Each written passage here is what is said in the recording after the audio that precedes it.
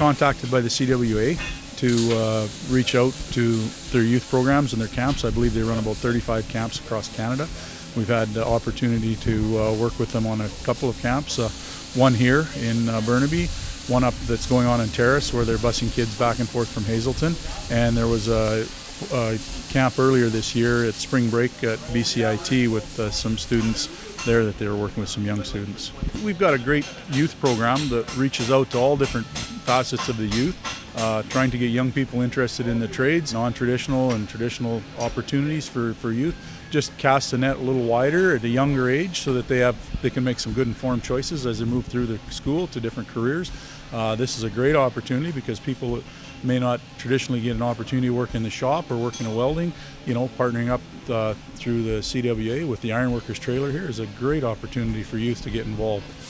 With everything that's gone on in the economy right now, we're trying to look at the youth because that's our future. We've got a large growing segment of Aboriginal youth in population that we're really working with, and women in trades, a lot of youth. We start our trades programs with youth and maker days, introduction to trades, sampler programs. We're starting in a lot of that. We're trying to reach into the grade 5 and 6 so that they start getting exposed and that they start looking at what they may be interested in as a career.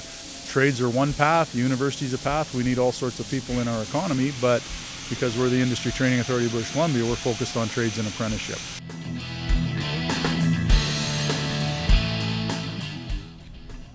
Ever since I was 5 years old, I looked up to my dad. He's an automotive mechanic, and ever since I was 6 or 7, I thought it was quite interesting whenever I saw welding in that environment, and that's been something I've been interested in ever since, and I'm just getting better all the time.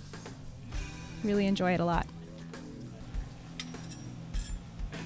Generally, it's just communication with other people. I'm fairly good at lip reading. Not every deaf person is, but communication generally is the biggest challenge. Sometimes you're writing notes back and forth, or you're teaching your colleagues how to sign as well to be able to communicate on the job site.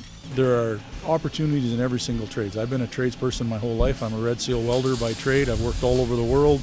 Basically, my trade, when I started out, never ever would have dreamed that it would have took me to the places that provided the opportunities. And if I wouldn't have had that trade, I wouldn't have had the opportunity. So it provides a great life and a great lifestyle for families, and it's great for the economy in British Columbia.